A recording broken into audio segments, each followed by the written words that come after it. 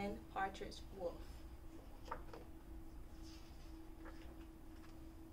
Hello, my name is Dr. Deborah Cannon Partridge Wolfe. I am a teacher and a preacher. That's me over there.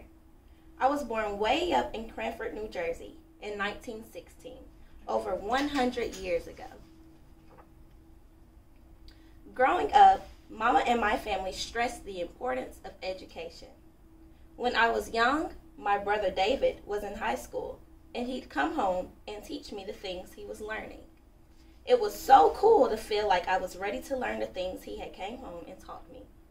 My sister Mary helped me learn how to play sports and sing. I finished high school when I was 16, and I went to the New Jersey City State Teachers College. The library at my high school and the College of Education, where I earned my first degree, are named after me. After that, I went to Columbia University to learn how to teach in rural communities. And then I moved to Alabama to work at the Tuskegee Institute and schools in rural Macon County near Shorter. In Alabama, I taught wonderful young people at Tuskegee and more at the Prairie Farms School. We didn't have much at Prairie Farms, but we used what we had to make what we wanted.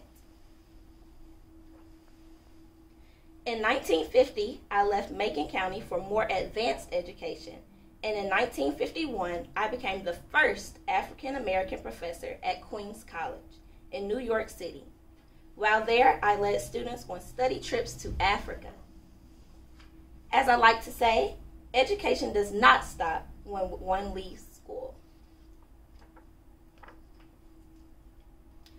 I moved to Washington, D.C. and worked with the House of Representatives and Congress and with Presidents John F. Kennedy and Lyndon Johnson to make school better for young people and to help young people get to college. I wanted to give them a head start. I worked for the rights of all during the Civil Rights Movement. I brought people of the world together at the United Nations and stood tall at the March on Washington in 1963. There's me on stage next to Martin Luther King Jr. Growing up, my papa was a pastor, and in 1970, I followed in his footsteps and became one of the first African American women ordained as a minister by an American Baptist church. I started preaching at the church where I grew up, the First Baptist Church in Cranford, New Jersey. I stood in the pulpit where Papa stood. I was elected the Grand Basilist, or head of my sorority, Zeta Phi Beta. I was very honored to serve my sorority in this way. I have been blessed with 1 child, 3 grandchildren, and 2 great-grandchildren.